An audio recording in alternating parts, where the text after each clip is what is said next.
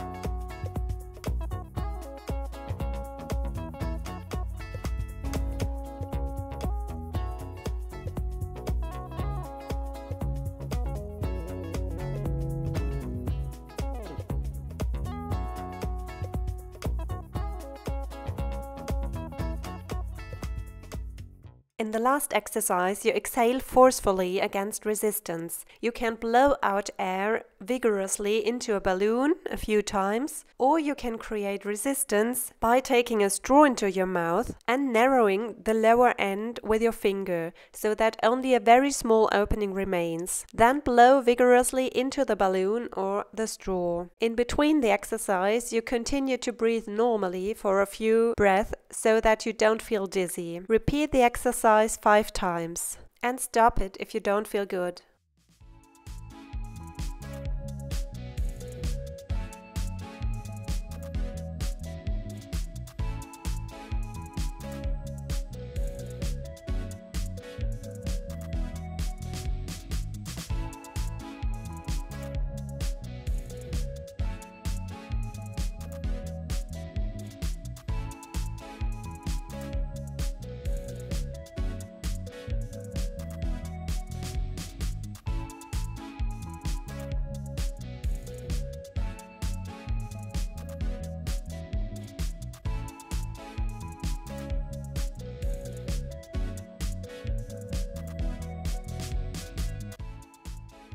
I hope that the exercises will help you strengthen your muscles and make your swallowing procedures safer.